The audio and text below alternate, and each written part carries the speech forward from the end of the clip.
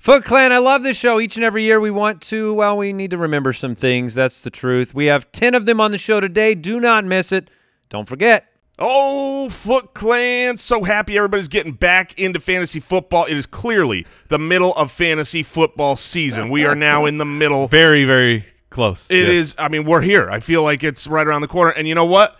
We've got the Ultimate Draft Kit all ready for pre-sale, available. We're at the lowest price you can get it. And we have 2 weeks left of our monster pre-packaged bundle giveaway. Not only is it the lowest price you can get, and you know you're going to get it anyways, but you have a chance to win the first Listener League entry if you get it before March 1st. So go to ultimatedraftkit.com. You won't be disappointed.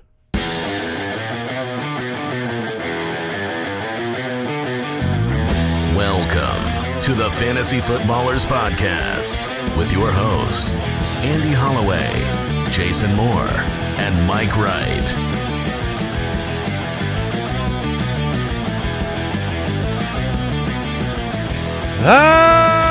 Welcome in.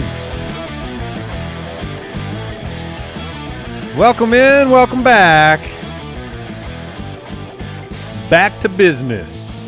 Business time. The business of getting down.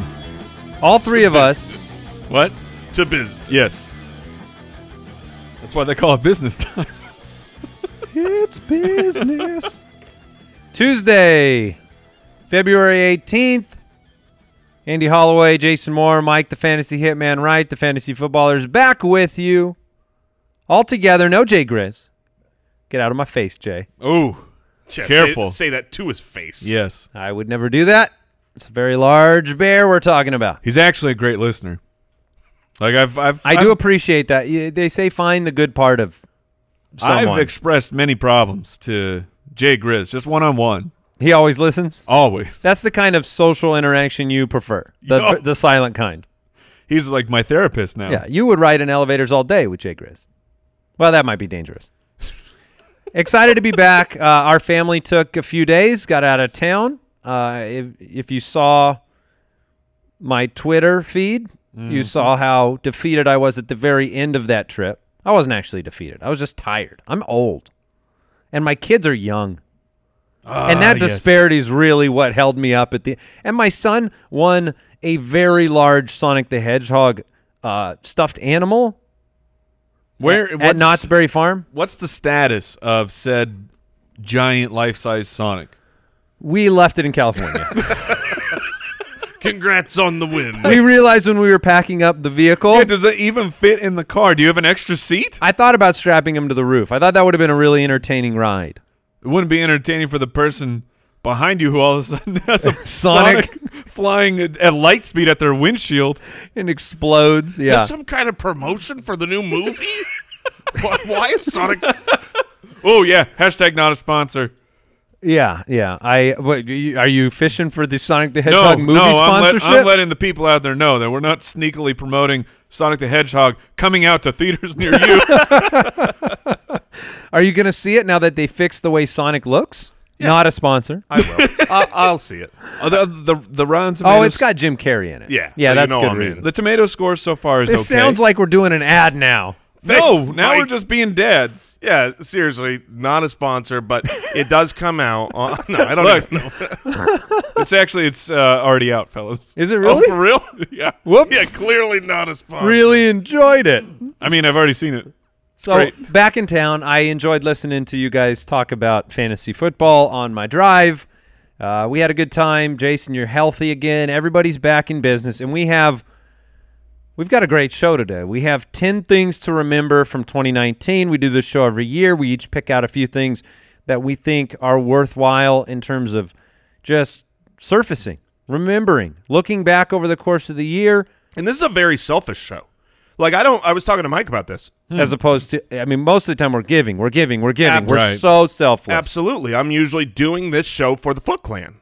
But I don't do this show for the Foot Clan. I do this show for me. This is genuinely 100%. I am trying to remind me of what, like the things that I don't want to forget this year, and they are helpful. Every time that I declare these things, I use them in the season, but it's obviously still helpful because if I think I should remember them, Hopefully you think you should remember them, but I'm letting everybody know. Like, this is genuinely what I want to remember for going into 2020. Yeah, it's going to be great. It's going to be a good show. You can subscribe to this podcast. It's so easy. It's free. Anywhere you listen to podcasts, click that subscribe button. We appreciate your reviews, your support. You can follow us on Twitter at the FF Ballers. Find out exactly what's going on around these parts. And I highly encourage everyone to follow the Instagram feeds, Instagram.com/fantasyfootballers. You can also follow our personals at Andy Holloway. All ice cream all the time. At FF Hitman. It's mostly shoes and video games. And Jason is at JasonFFL. It's And our Twitter handles are the same, but the big news. You actually posted on Instagram. Not just once. Oh, you saw? Yes, I saw. I'm back, baby. Jason is an IG mogul now who's just posting. He's done it twice? He's got 2 posts. Yeah. What was great is in our Slack channel last night, Jason brought up some things that he saw on Instagram like they were breaking news. And these were things that had been around for over a year. And he's like, what? What happened here? Look, what happened on this thing? You guys hear about this? I have not And been, I'm like, Mike and I've seen this for years. I have not been on Instagram, but I'm there now. So follow. Do you and feel enjoy. like you are you can do some things for the gram now? Yeah. Oh, you got to do it for the absolutely. gram. I'm going to do things for the gram. All right. I mean, And we're not talking about your grams, your grandmama. It's the gram. Or No. golden grams? I just think candy grams. Oh, And so I'm in. Candy gram. If Yeah. this is a candy gram, I'm in. Let's do some buy-sell. Buy or sell, presented by Pristine Auction. All right, buy or sell. Will DK Metcalf hit 1,000 receiving yards in year number 2? Impressive rookie season. Metcalf and Mr. Tyler Lockett accounted for 42% of the targets for the Seahawks last year. We saw Will Disley go down during part of the year. There are some rumors. I don't know if you know this. There's some rumors about Greg Olsen and the Seattle Seahawks. Really? Yeah. Also the Redskins and one other team, which I will get to eventually here. But, Metcalf and Lockett were really the only show in town. It was Buffalo. Was it Buffalo? Yes. Oh, okay. So, what do you think? 1,000 receiving yards on a run-first offense, but obviously that is not a bar that is unattainable, especially for a player that I think is going to have a pretty decent amount of big plays. I'll go first because this is an easier one for me. It's a clear buy. I definitely will project DK Metcalf for 1,000 yards next season. He had 900 last year. Exactly. He was raw. I mean, we all knew this, and he impressed me in that he was more complete as a wide receiver from a route tree than what he didn't show that in college. He came in and he did enough to where he got 900 yards as a rookie, and it wasn't until about week 8 where he started getting up in the 90% of snaps. And so I think he takes a step forward as an actual NFL player, as a wide receiver. And if he does that, he's got the body, the style, so the what is quarterback. that? Does he go raw to medium rare to medium? Yeah. Medium well? I think he's going to jump from raw to medium next year. And also keep in mind that A good meat joke. I'm sorry. It's been a few You're out of episodes. practice. Yeah. one of the 62.5 yards a game. And the reason why you would sell this is the offense, is the fact that this is not a pass-first offense. This is a running and defense-desiring team. And the thing is Russ has come out this offseason, and I'm sure you guys have seen the quotes. I've seen his picture. I've seen man. I've seen the photos of him getting glammed up. Yeah, he looked. He's certainly got a his look going. Was that his Kylo Ren? Yeah. What was that? I'm not sure. Mike, you said it. That is exactly how I would look if I was trying. I'm so glad Too you hard? If I was just I am some people are just not. It's not possible to get to a certain level of cool.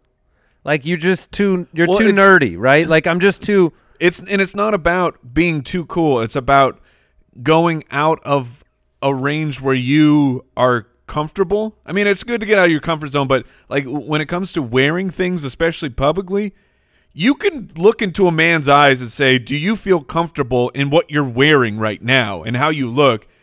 And he did not pass that test. It was last year's Fedora week when it was like, some people look guys good can in wear a fedora. Not this one. A perfect, like I would look how Russ looked if I tried to do that. Like I posted that picture of myself in Knott's Berry Farm wearing a pair of Nikes, and I got criticism because the Nikes were too tight. I was like, yeah, that's my. The Nikes were too tight? Yeah, I had tightened my Nikes too tight. What? People saw this from a picture and went, you betcha. What? And I was like, you know, Mike's the kind of guy who wears his Nikes loose. I wear mine tight.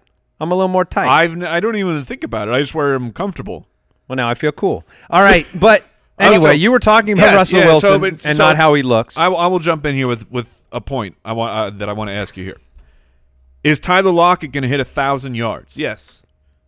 Okay, so that's an easy yes. Yeah, I think both guys will hit 1,000 yards this year, and this goes to what I was about to say about Russell Wilson. He's come out this offseason and talked about how he dominates the 2-minute drill. He dominates the up-tempo offense. Are you speaking – Russ is speaking about himself, or he's talking about Metcalf? Russell Wilson is talking about Russell Wilson. Oh, he's not talking in the third person. Oh, man. He's not talking in the third person. He's just saying, look, we really excel when we put the defense on the defensive, and we go careful where you put on their heels, maybe. Yeah, and you know, got to put that defense on the offense. Is what you got to do. That's real dangerous.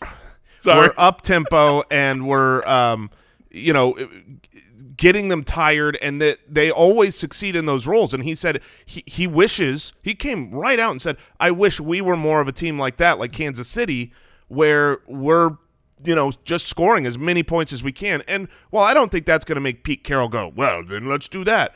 The squeaky wheel, you know, that matters. And I think they're going to throw the ball a little bit more than they did this year. And I think they'll have the weapons in DK Metcalf season 2 to do it. So, yeah, I think they both have 1,000-yard seasons. If you looked at his hair, the squeaky wheel already got the grease. Ew, it got a lot of grease. Very oily. I will buy DK Metcalf with 1,000 receiving yards in year 2. I was very impressed with him. This is a team that knows how to use him. Russell Wilson is a, you know, play extender, and DK is a seemingly very hardworking compliment for Russell Wilson. I think by maybe, you know, not much above 1,000, but I think 1,000 is fair. And let me ask you guys this. How many times has Russell Wilson sustained 2,000-yard receivers? I would guess 0 because it was Doug Baldwin and nobody else for the majority. I would guess 0 based on the tone of your voice. The answer is 0. And it's not you can't just say, well, it's lack of talent. But he had Lockett and Baldwin. He had Lockett and Jimmy Graham. Like, Jimmy Graham was okay for a little bit in Seattle. That was the closest they got, where Baldwin was over 1,100 and Jimmy Graham was at 923. I guess if you don't count this year, like Metcalf had the 900. And I honestly don't care what Russell Wilson's saying about how great he is in the 2-minute drill, because Brian Schottenheimer doesn't care and Pete Carroll doesn't care. They want to win football games, and they have their plan of how they win football games. So I just like Metcalf definitely has the talent, and it could be real close that they both just hit over 1,000 yards. That's certainly it was close this year. It's certainly in the realm of possibilities. I think I will buy it because of the ascending talent of DK Metcalf. He is a big play guy, so he'll have these games where he hits 150 yards every once in a while. But it's not an easy buy for me. The odds are in your favor slightly historically. Metcalf was one of 41 players all-time to have at least 900 receiving yards as a rookie. We also saw A.J. Brown and Terry McLaurin do it in 2019.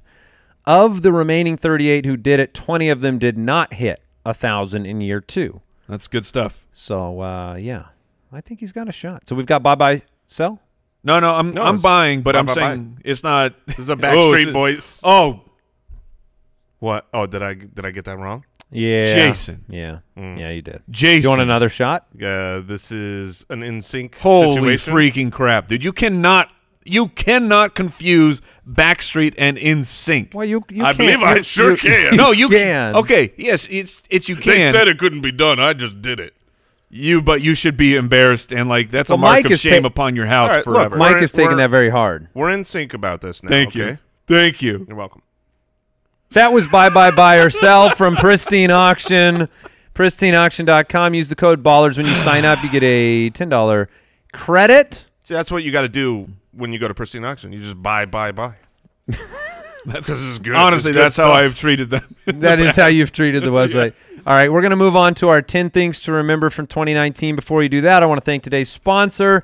We're talking about the ever mouth-watering HelloFresh, the #1 meal kit in all of, not just the state, America.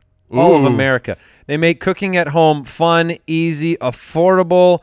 What I like is the stress reduction factor of HelloFresh.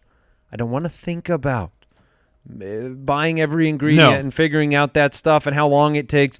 Everything that you get from HelloFresh, you can enjoy, getting dinner on the table in like 30 minutes or 20 minutes with some of their quicker options that they have. Something for everybody. You got low-calorie options, vegetarian options, family-friendly recipes.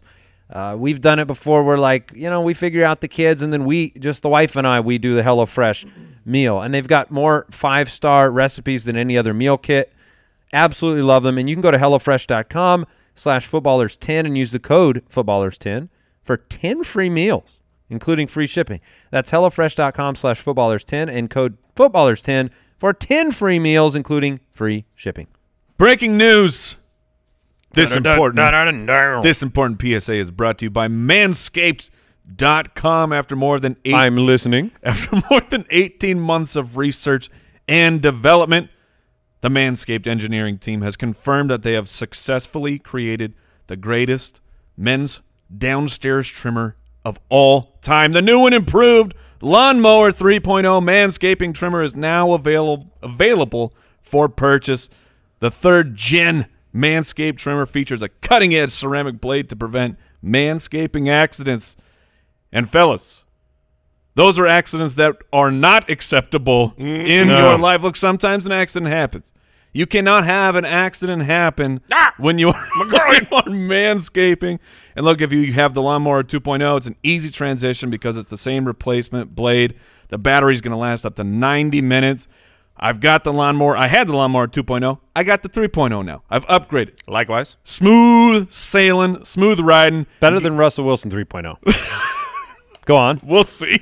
Get 20% off plus free shipping with the code FOOTBALLERS at manscaped.com. That's 20% off with free shipping at manscaped.com. Use code FOOTBALLERS, and always, your downstairs will thank you.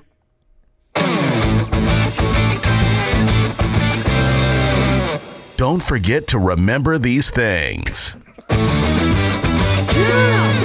We get asked a lot, what's our favorite drop? We don't get asked a lot, like, what's the worst drop? That might take the cake. I'm saying not just musically. I'm not just musically. I'm not I'm not throwing you. I'm saying the phrase. Don't forget to not remember. Like, what? You probably wrote it. I probably did because it sounds like something I 100% wrote it. I definitely wrote that. So I take great offense to it, but it's funny. It's ZZ Top, baby. Yeah, that's spectacular. Wait, I wanted to hear the phrase. Don't forget to remember these things. It's a Jason Mooreism at its best. It's on brand in every way, shape, and form. So you saying that's the worst drop we have, you are looking in the mirror and saying you are the worst public speaker of all time. Guilty as charged. I feel like you were that drop is our show encapsulated. Well, that's not good. All right. 2019 has come and gone. We want to remember some things from last year, and we're going to count them down. 10 things to remember. I'm going to kick this thing off. Number 10. All right, number 10, I'm going to just call this hype check. And I know this is – I'm going to give a shout-out to Brooks because he was paying close attention to this past year, surfaced it yesterday. It's tough, man. And it is really tough. And I don't even know what exactly – you guys can help me with this. I don't know exactly what I want you to remember. Let's work through it. But let's work through this, and that is basically looking at the team hype that we end up in this situation every year. And what I think I want people to remember out there is that the NFL is full of very smart people, very smart defensive coordinators, head coaches that get no sleep, that spend all of their time watching film and diagnosing the next great thing in the NFL offensively.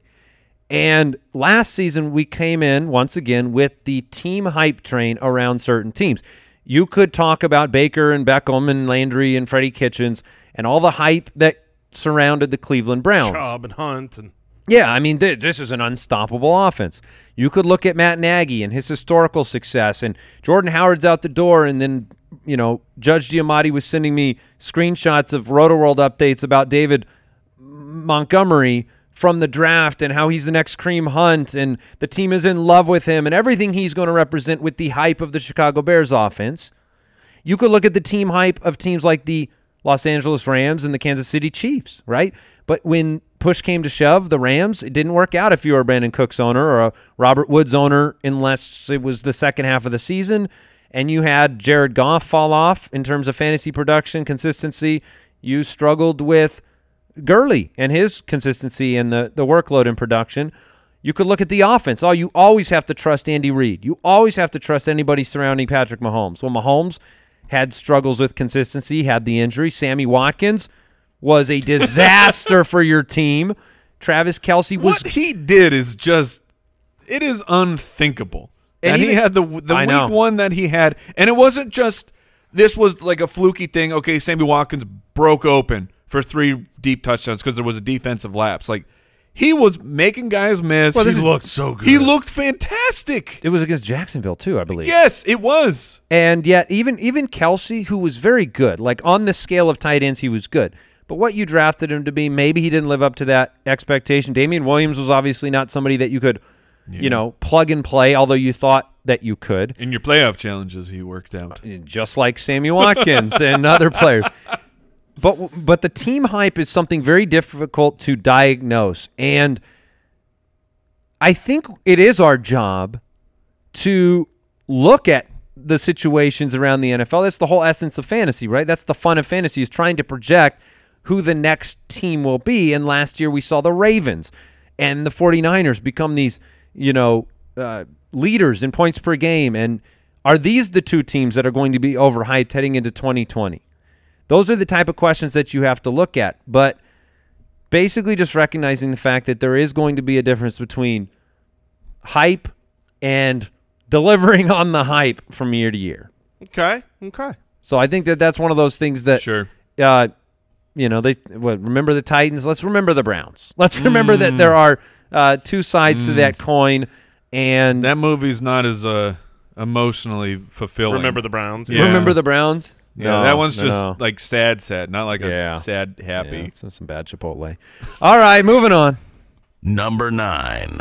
All right, on this one, I'm titling my stuff this year without catchy phrases, and you'll see why on my next one. But this is called Wait on Injuries. Wait, Jason Moore, you are the man who gave this world no risk it, no biscuit, and biscuits lead to diabetes. It was like so you were good. the man who brought that to us. Absolutely. And now you're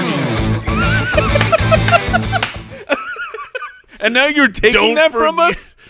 Look, these are important to me, Mike, and these are important. So to wait, remember. you're not naming them because I want to actually remember them, and I'll here. All right, I'm just trying to figure it out. Well, I'll tell you on my next tip All why I am doing this. But proceed. Tip number 9 is wait on injuries. Be patient. Last year, one of the things I wanted to remember was not buying the injury dip in the draft season. Well, that worked out tremendously. A.J. Green was off my board. I saw him as another Doug Baldwin trap, and he never even got back on the field. Oh, great, you got a 1-round savings. That worked out. But then what happened as the season went on, over and over and over, you saw these players who were injured who came back, and what happened is, well, if they're playing, you've got to play them, right? Mm-hmm. Remember David Johnson was coming back from injuries. Like, well, look, if he's active, you've got to play him.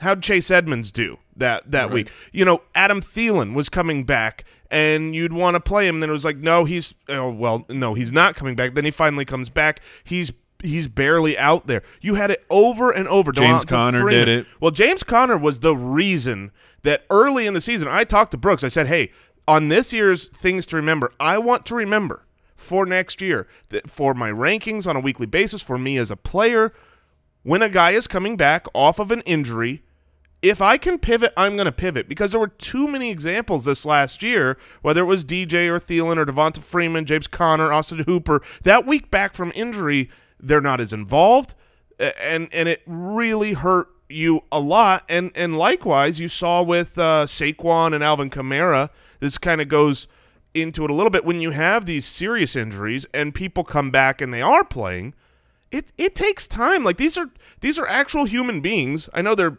kind of superhuman, but if you are injured, you're not as effective. It's very difficult, though, to do it with anybody that you counted on to play. To put a guy on your bench and pivot away from these names, like you said, Saquon or Connor, or players that were supposed to be foundational, I just think it will be a very difficult mental challenge. So the practical advice here is, if you're talking about the Camaras and the Saquons, specific to the high ankle sprain, I am going to next year during the high ankle sprain season for whoever gets it. Is that like flu season? Yeah. I'm going to be much more cautious of their performance in the month following them returning, because both guys were subpar. They were okay. They didn't destroy you. They didn't come back and were terrible, but they weren't what you drafted. They weren't superstars. So I'm going to keep that in mind next year. But everybody a tier below that, which James Conner, Adam Thielen, even DJ, they were a tier below. I am going to, you know, I mean, obviously if you don't have another starter, you can't. But I'm going to bench him. I'm going to wait and say, I want a week break, because had you done this this last year, you would have scored more fantasy points. I know it's hard to do. That's why we make it a thing to remember. So that's number 9. I'm going to wait on injuries next year. There's no reason to say, let me have the injured guy. There's other uninjured guys. All right. Number 8. Free agency is fun, but be careful. Like, we all love free agency. We're going to have shows that focus on free agency because that is fun to do. I'm already there, Mike. I was looking at my dynasty team, and I thought about Robbie Anderson maybe landing on the Philadelphia Eagles, and I said, that's a good place. That's a good home. I need him there. It's what could be, and like specifically, I want to focus on the wide receivers and like that. I'm with you. I'm a Robbie Anderson truther. I think that he can succeed. Now, he's in a little bit of a different situation because he's trapped in the black hole. He's trapped by Adam Gase, and we've seen what happens when players leave or Adam Gase leaves them. They've had a great history of success recently, but here are the big ticket wide receivers from last year. It's called the black hole bounce back. Yes. More like the brown hole bounce. Yeah. I thought about it, and then I passed. I'll take it on. Yeah, it's yours. Tyrell Williams. He was the one who got paid by the Raiders. How'd that work out for fantasy? Golden Tate. Now, he had his 4-game suspension, but even still, the guys who actually had some success, surprisingly, were the guys who headed off to the Buffalo Bills in Cole Beasley and John Brown. But even then, it wasn't like this is a tremendous amount of success for players who got big paydays. I mean, John Brown was a 3-year, $27 million deal. And these guys, it wasn't what you had hoped for. Meanwhile, the running backs, if a running back got a substantial contract, they at least had a little stints, at least, of value, but the value went down. Lev Bell, we know what happened to him. Mark Ingram was kind of the outlier who turned into a monster all year long. But the point is simply, it's not that it's impossible for it to work out for a free agent. It's just we get really, really excited and only see the positives of the team change and not factoring the human element. This guy is moving. He might be moving his entire family across the country. He's learning a new playbook. Learning a new playbook. He's learning a whole entire new life. These are things that we don't think about at all. Imagine yourself moving from California. Okay, now you're up in the Northeast. Do you even know how to live in snow? I mean, like, you're like, well, that's off the field. But, like, these are all factors that we should be considering for these players. They're men. They're human beings. Got to get internet set up at your new house. Oh, you got to cancel your old internet? Yeah. That could be a real problem. DMV? Find a new primary care physician. Oh, give up on that. I'm just doctorless. Yeah. I'm not even going to worry about that. No, it is part of the fun of the off season. Yes. And we I don't want to rain completely on it. We will do it. Yes. But we've brought that up before. This is not a first-time event. We've brought up the fact that it is very difficult historically to be a free agent wide receiver and land in a new location after you've had success more so and end up, projecting that forward. And we even saw, even in the middle of the year, Emmanuel Sanders made the move. It's a very difficult thing to get consistency out of a new location because you are kind of finding your way through. Yeah, absolutely. Number 7. All right, this one's very interesting because it is something I want to remember, and it is something that I am learning has changed, I believe, over the past 10 years of fantasy football. There was a mindset that I had, and I'm titling this Talent Can Win Out. Don't let defeat defeat you, okay? I'm going to tell you what I mean. But I always had a lot of success in fantasy leaning on what I perceive to be always the best offense, always the best team, draft players on winning teams, at least let that be the majority of your roster, more reliability, consistency. But I think what we saw this last year in a lot of cases was talent and opportunity does not require a team to have a winning record. There were a lot of players, and every name I'm about to list, 5 wins or fewer for their team. Devontae Parker, Joe Mixon, Austin Eckler, Terry McLaurin, Kenny Golladay, Darius Slayton, Christian McCaffrey, Kenyon Drake. If you discount them in the modern NFL, if you discount players and their situations because they're on losing teams, I think you end up doing it at your own peril anymore because you can't let the sludge that is that team's overall, success dissuade you from taking a chance on them. It was an easy thing to do with a lot of these rookie wide receivers that did have success because they were going to bad teams and bad situations.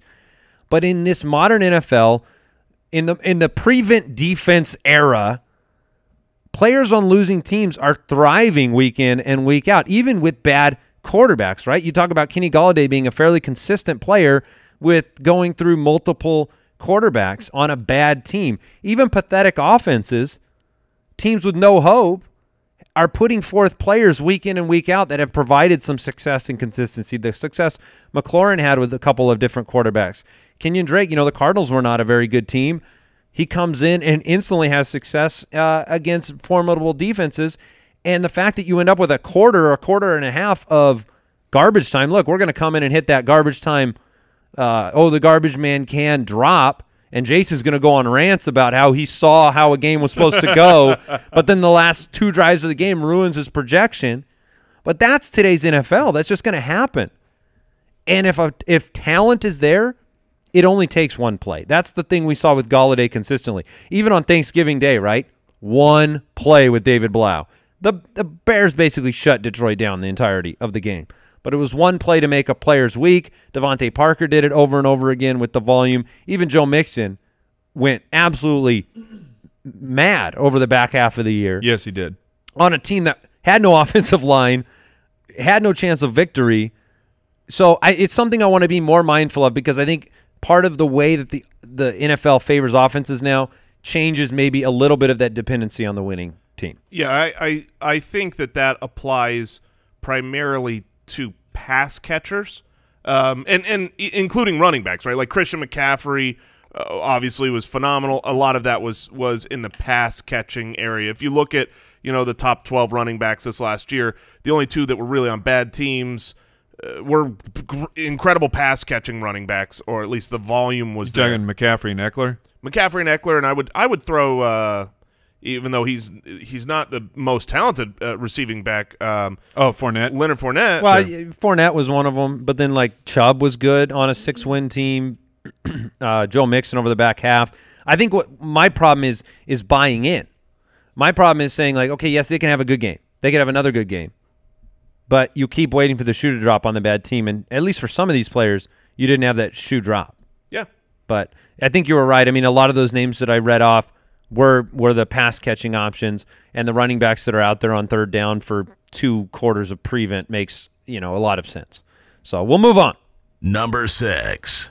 All right, here's the important title. Oh, yes, I've been waiting. Don't overreact to week 1. Witty. Now, Very witty. I'm not exactly sure what you mean. Okay, yeah, I understand. What I'm saying by what I mean is I mean that I don't want you Okay, so far or so good. me to make too big of a deal over the first week of the season. Is that a better way to say that? Don't overreact to week 1. And the reason why I am titling it so obviously is because this would have been such great advice to remember last year. Yeah, actually, it was. And it was one of the things to remember last year. It was the end is the beginning is the end. Yeah. That was the title. Oh, that was the problem. We had a title the problem. Beginning is the. What does that mean? We I had don't an know. SEO Well, I issue. did explain it. Well, but I didn't don't- just say it. I don't listen. I'm off in la la land here. Okay, I'm fair enough. I'm a look at the headlines type of guy. That's a good bit. So yeah, look, it happened last year enough that you brought it up as something to remember, but we all fell victim this year to Sammy Watkins, to TJ. Not all of us. Well, no, but yes, even you were like, I guess I've got to admit I was no, you're wrong. right. You're right. But you weren't wrong. And TJ Hawkinson comes out and dominates in week 1. You had John Ross and Philip Dorsett look like, the real deal on these speedsters is here. And, on the flip side, you have guys like Mike Evans, who was the wide receiver 79 in week 1, while Chris Godwin is, oh no, right. Mike Evans is dead, or the running back 3 on the year in Aaron Jones, who was the running back 52 week 1. And it's like, oh, see, this was and the issue becomes when what you hoped happened does happen. If you were anti-Aaron Jones or you were pro-Sammy Watkins, or it confirms the bias already. And Correct. You overreact so much. And what's funny is if you look at the season, this happens every single week of the year. Every week, it's like, oh, Will Fuller this week was the wide receiver 1 and was unbelievable. But you don't take it as truth when it's week 8. Because there's a larger set of data, and it hasn't happened every week. But when week 1 hits, there's this we've talked so long about football, and now we get to see what the truth is. That's how we feel. And I want to make sure that coming into this next year, I don't recommend people going by and, and it's one of those things. I think you hit on it. I think you hit on the actual psychological issue there. The confirmation bias? Because you want to declare victory. Yes, week 1 victory laps are the best. Do you remember when we were extremely anti-Matt Forte? I think it was a Jets year. Yes. And he came out for the first week or 2 of the season, and he lit it up. And, we lost, but we didn't lose, but we totally, completely lost. Mm-hmm. Over the course of the year wasn't the same thing as what you got in those first 2 weeks, but it is very, very difficult not to kind of, put the check mark down that you did get it right or you did get it wrong. It's hard to breathe. Yeah, so next year for all of us, not just the 3 of us, but everyone playing, make sure you don't overreact to that week 1. Don't sell the guys that sucked. Don't buy the guys that blew up. Breathe. Give yourself a little bit of time. I heard the end is the beginning is the end. That's what I heard. I heard a U2 song. Exactly. All right. Number 5. Funny that yours was a reminder, refresher tip, because mine is as well. And I just people need to hear this over and over and over. Early quarterbacks aren't safe. Just because they were great last year and it's a quarterback, they're going to be great again. Early quarterbacks are not safe. Only one quarterback drafted in the top 5 finished in the top 5. That was Deshaun Watson. He was drafted as the 2nd quarterback, finished as the QB4. The top 3 quarterbacks off the board in the draft, they finished an average of 4.5 spots below their draft spot. Only Russell Wilson, shockingly, of course, we've got to bring this up, but Russell Wilson was the only guy in the top 10 who actually provided a positive return on what you paid for him. But not really. Yeah, I mean, that's from consistency. That's a whole different discussion. But the point is, people get really excited about these early round quarterbacks, and things happen. Like, we get things wrong. You get things wrong. Everyone in the draft. How dare you? And just saying, in the draft, people get things wrong. And when you are spending that 3rd or 4th round pick, because, Jason, I hear you talking like, yeah, if Lamar Jackson's there in the 4th. So I'm reminding you, early round quarterback, they're not safe just because they're a quarterback. And when you are wrong on a quarterback, it's far more devastating to take one in the 3rd round and be wrong. You're going to be wrong about wide receivers or running backs in the 3rd round, but they're so much more valuable when they hit. Late round quarterback was again a great year for this strategy with Dak and Lamar. And it's going on every year running. Continue. Yes, and it will continue to go.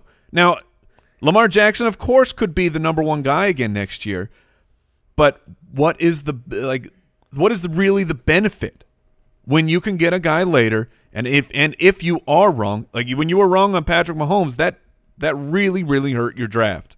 Well, and I think you hit on the argument that is made is at least, well, if I choose to spend on one, at least I know it's safe. Exactly. That's the illusion. It's not safe. Right. I like that. Number 4. All right. No country for old running backs. Oh, mamas, don't let your boys grow up to be running backs. No position ages quite like the running back position, and we can call this our maybe the one with a little bit more of a dynasty focus, a keeper focus, a keeper spin. We've talked about it before. I thought it'd be interesting to look back at the top 30 overall picks in 2018 and look at the wide receivers in that group out of that top 30. Look at the running backs. 2018 was not long ago. Wide receivers drafted in the top 30. AB, Hopkins, Beckham, Julio, Michael Thomas, Keenan Allen, Devontae Adams, A.J. Green, Mike Evans, Stephon Diggs, Tyreek, and Hilton.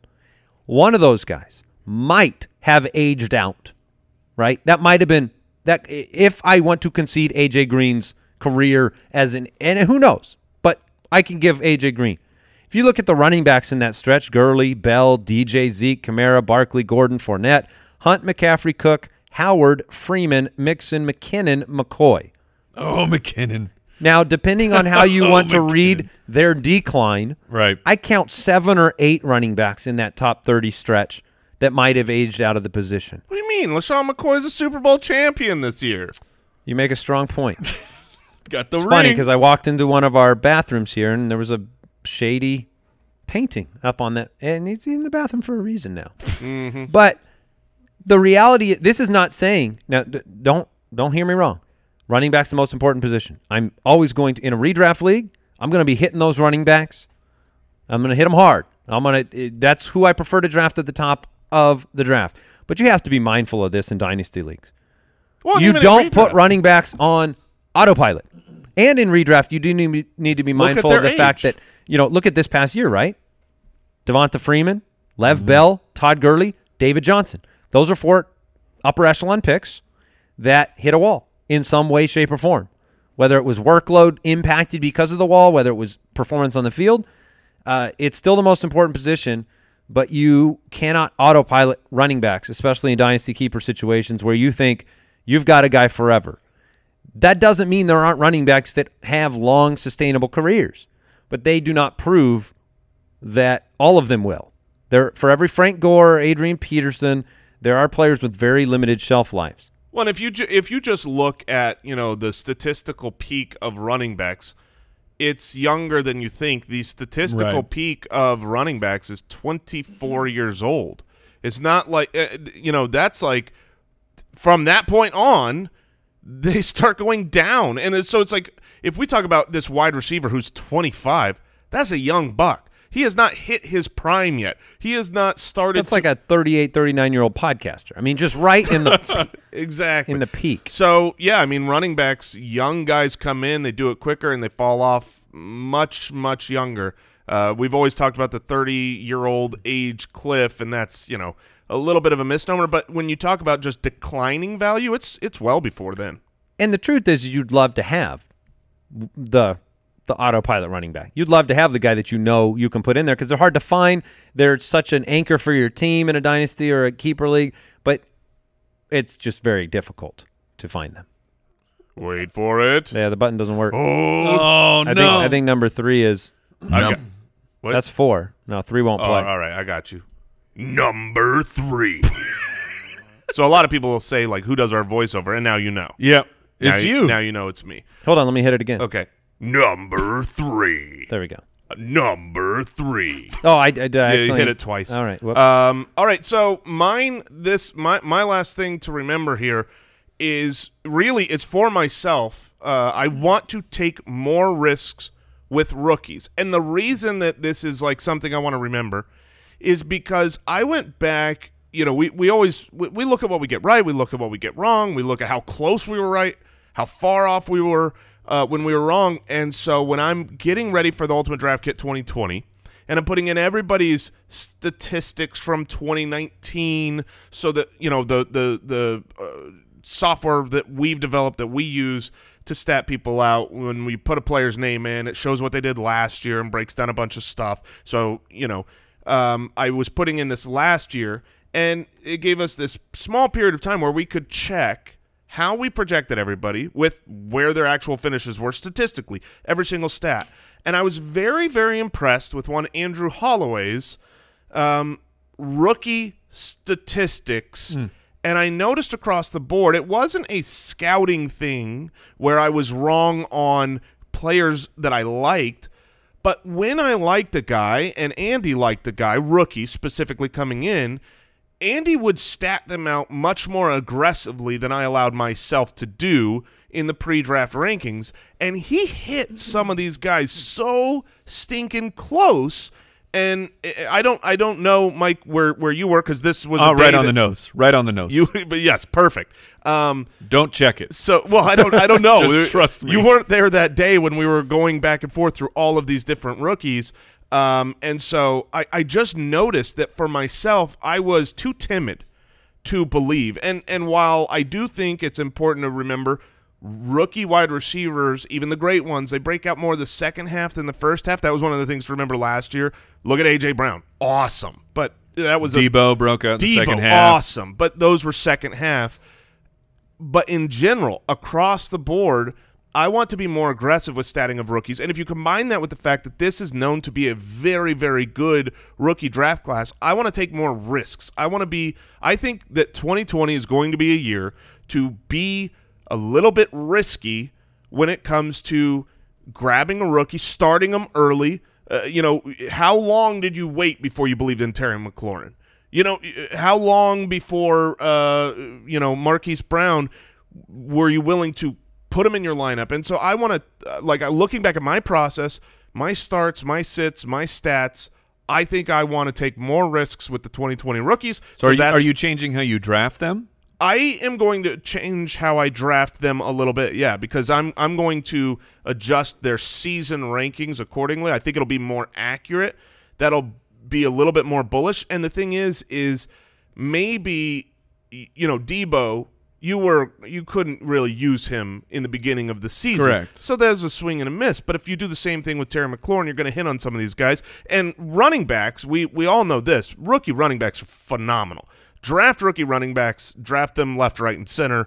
And so I think it'll affect all of the positions. I mean, look at Kyler Murray. He came out this year. He finished as the quarterback 8 despite having a lousy second, you know, or I would say last quarter of the year.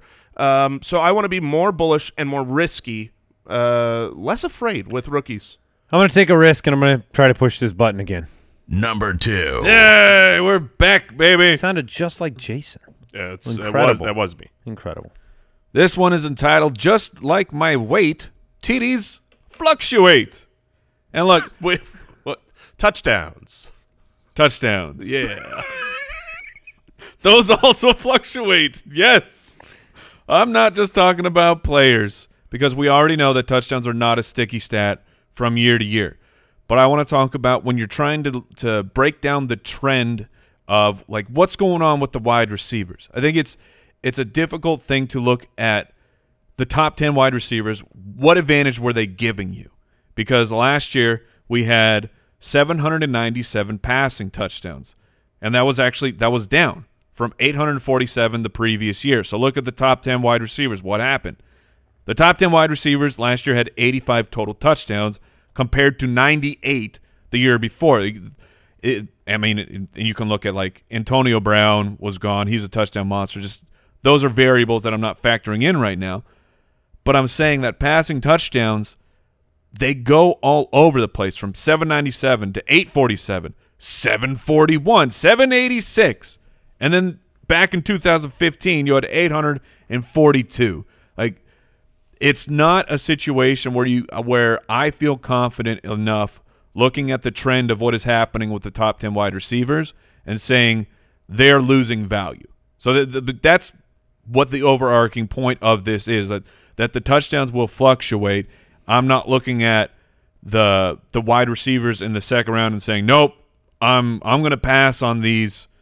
I'm going to pass on these higher end wide receivers because they're not giving me the advantage that they did. I'm going to take another risk on a second round running back, even though he's tier 3 or whatever in my rankings. So that's a process that I will be looking at.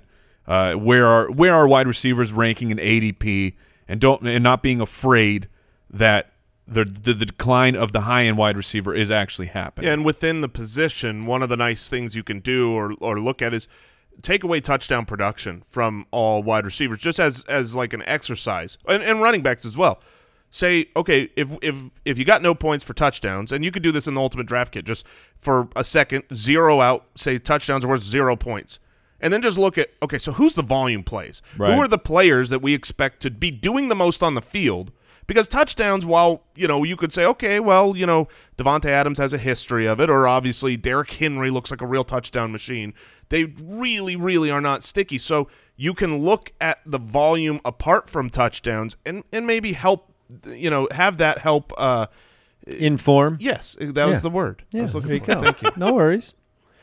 Let's get to number 1. Number 1. All right, it's familiar, but it's important.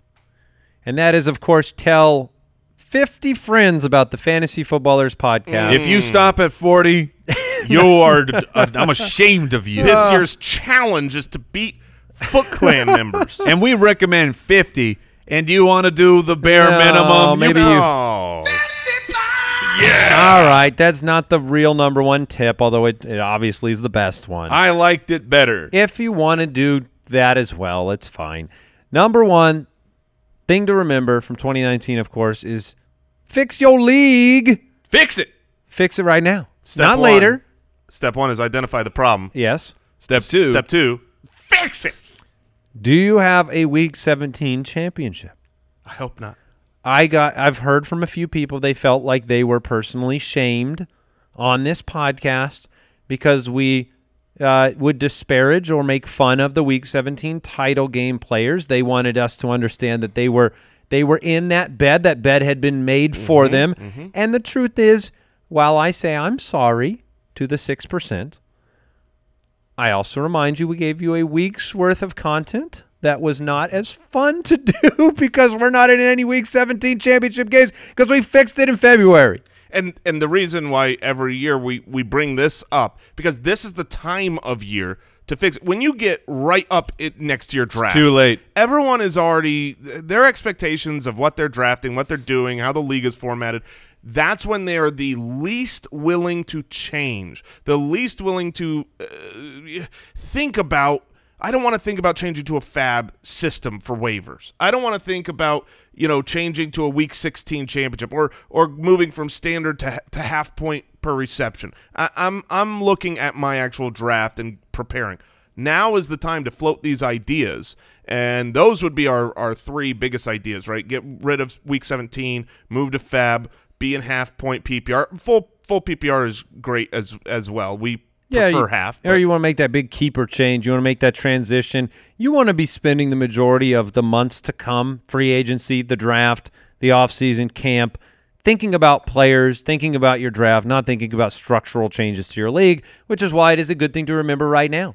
Also, for the first time that we can really start to say this, all of the Week 17ers out there, we love you. We do. It's not We you. do. It's not you. It's your league.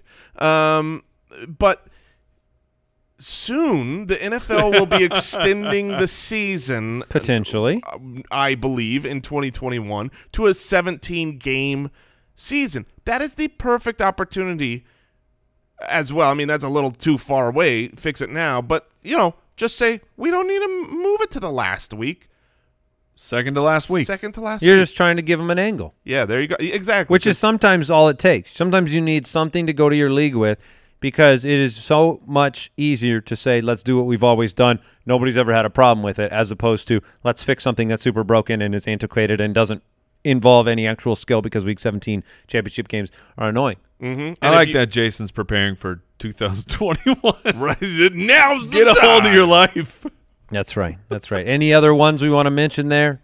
This would be commissioner, shape up time. Maybe it means transitions at the commissioner position of your league. Maybe it means switching platforms. I mean, look, we've all played the game of summer's coming up. I've got 4 months to get this beach bod ready. And all of a sudden you're looking down going, I've got 3 weeks. months. Oh, yeah, 3 weeks. to get this beach pod ready, and then it's too late. You just don't want to be in Don't progress. Don't have a beach bod. Don't have a flabby league. Yeah, don't have a dad bod league. Oh, man. Oh. This league's got abs. That's what we're saying. Give your league a chance at abs. Yes. Just a chance. All right? At least a 4-pack. Just a yeah. Just a little peak ski. A little 2-pack. All right. We're going to do a couple mailbag questions before we close it out. Mailbag. Yeah. All right. If you have a question for the show, we love helping you out. Head to the website, thefantasyfootballers.com. Click the Submit a Question button, or you can dial our voicemail hotline. That's 302-464-TFFB. Let's go with this one from Chris.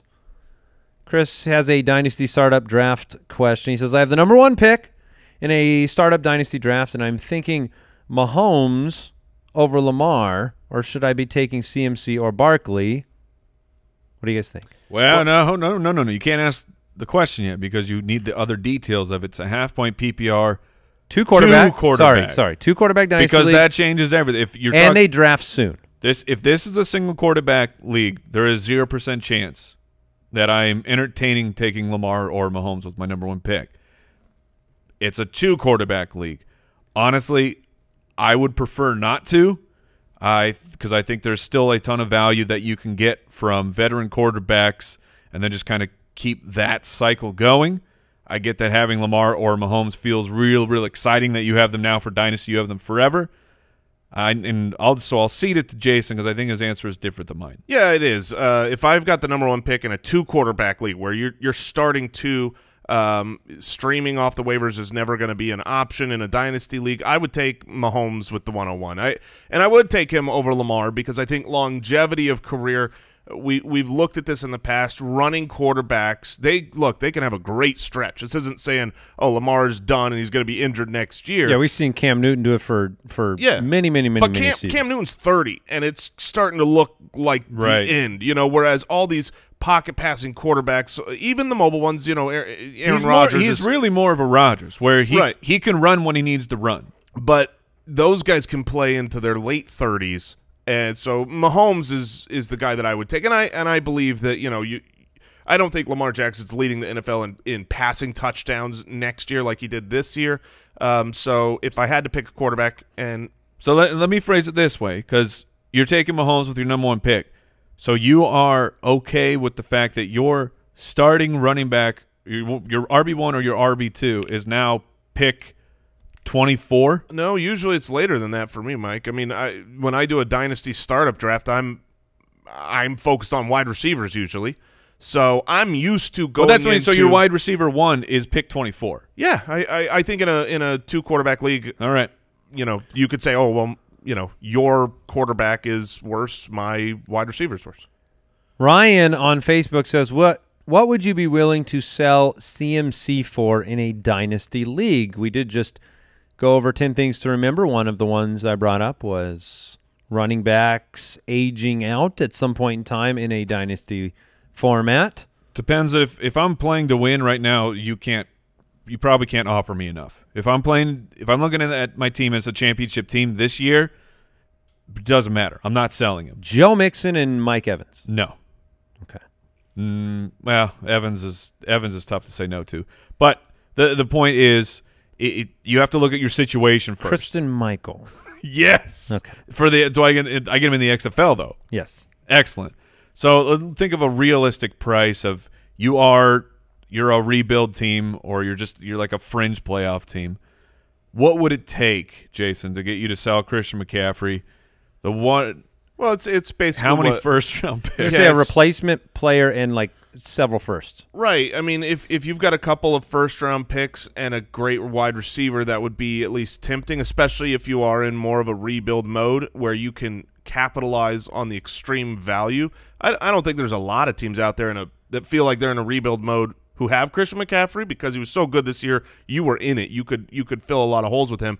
So I don't think that now is the time to sell.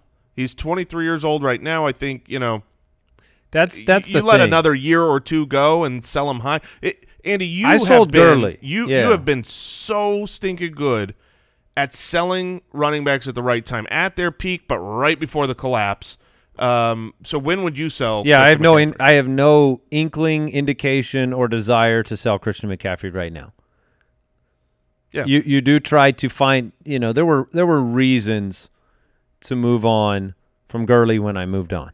Well, I don't see reasons to move on from McCaffrey at 23 years old with the record-breaking numbers and the foundational aspect he has to a team. To see a season like that on a losing team, knowing that this could be a top 5 and think about draft pick team 2021.